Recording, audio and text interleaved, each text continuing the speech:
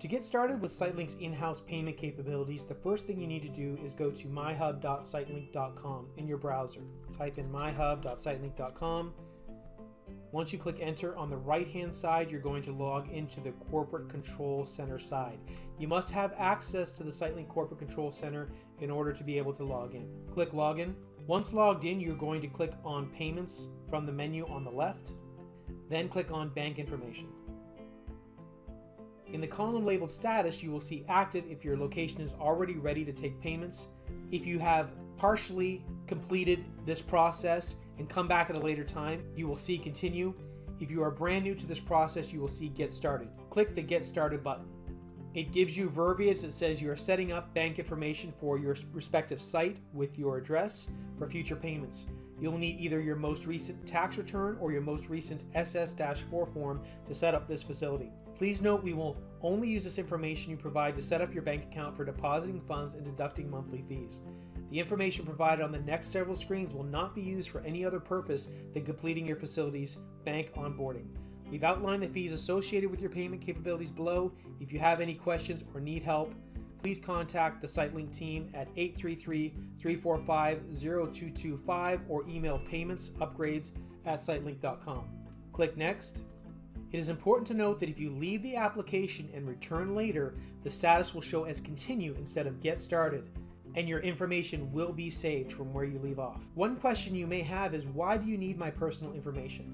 Federal law requires all financial institutions to obtain, verify, and record information that identifies each individual or business who opens an account in order to help the government fight the funding of terrorism and money laundering activities. In order to comply, we will ask for your identifiable information, including your full name, address, date of birth, and other business information.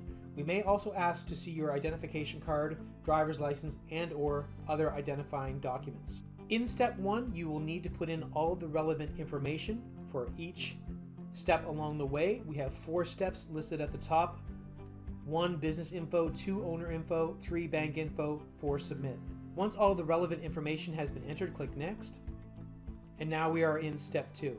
Add information for all owners with 25% or more ownership by clicking the Add Secondary Owner button. This button will be visible if you have selected anything other than sole proprietor as the business type in step 1.